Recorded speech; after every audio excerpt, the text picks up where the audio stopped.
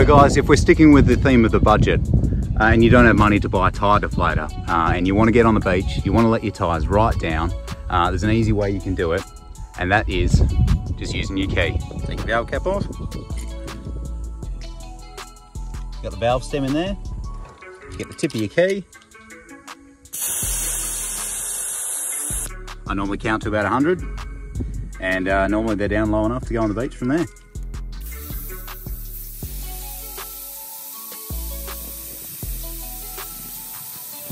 Another good way, guys, which is almost as cheap, is getting your valve stem remover. Just walking around to all the tyres and just nipping the valve stem out just slightly, just until it starts hissing.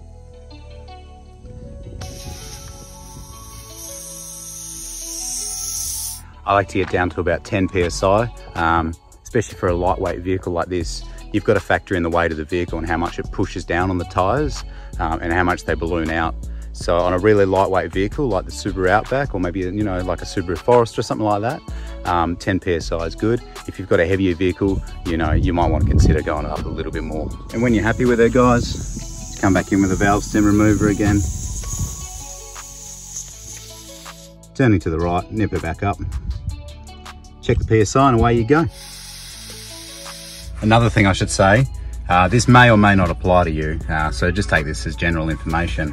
Turn your traction control off when you go on the beach, because you're going to be losing traction on your wheels quite regularly. And when you do, the ECU is going to cut power to your engine.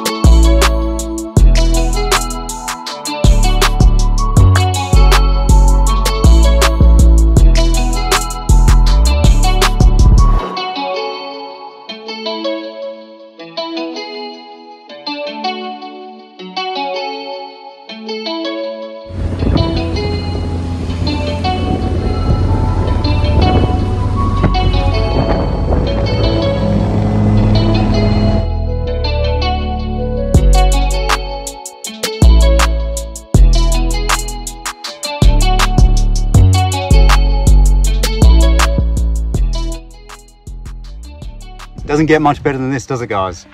The Subi, she's going awesome. I've bogged down a little bit in some really soft stuff, and I backed up onto some rocks coming out of a track, and I got stuck for about, you know, a couple of seconds before the all-wheel drive system took over and got me out.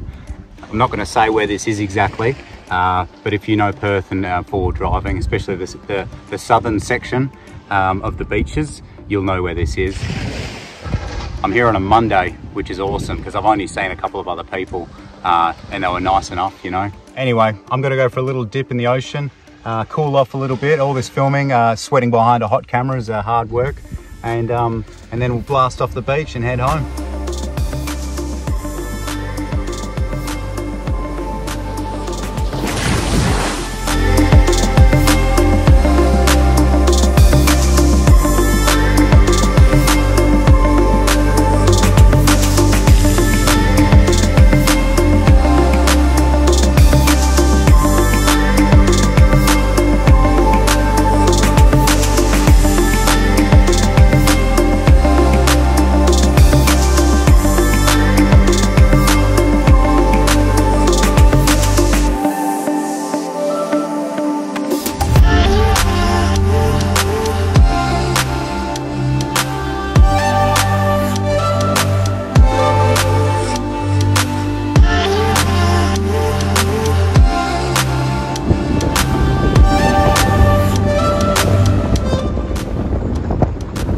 Smelled a bit of burning.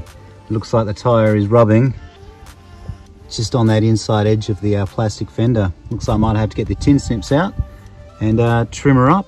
Thanks again for joining me, guys. I think we've got out of that fairly unscathed. She is rumbling and bumbling a bit at the front end, and I really need to get under there and look at those lower control arms. All in all, mate, Subaru's on the beach. never underestimate them. Really light, plenty of power, really good all-wheel drive system in a lot of them. Yeah, you can't go wrong. Guys, I'm gonna get the air compressor out. I'm gonna pump the tires back up to road pressure. I'm gonna head home. And yeah, thank you very much for watching another episode of Australian Rural Adventures. I'll see you next week. Bye-bye.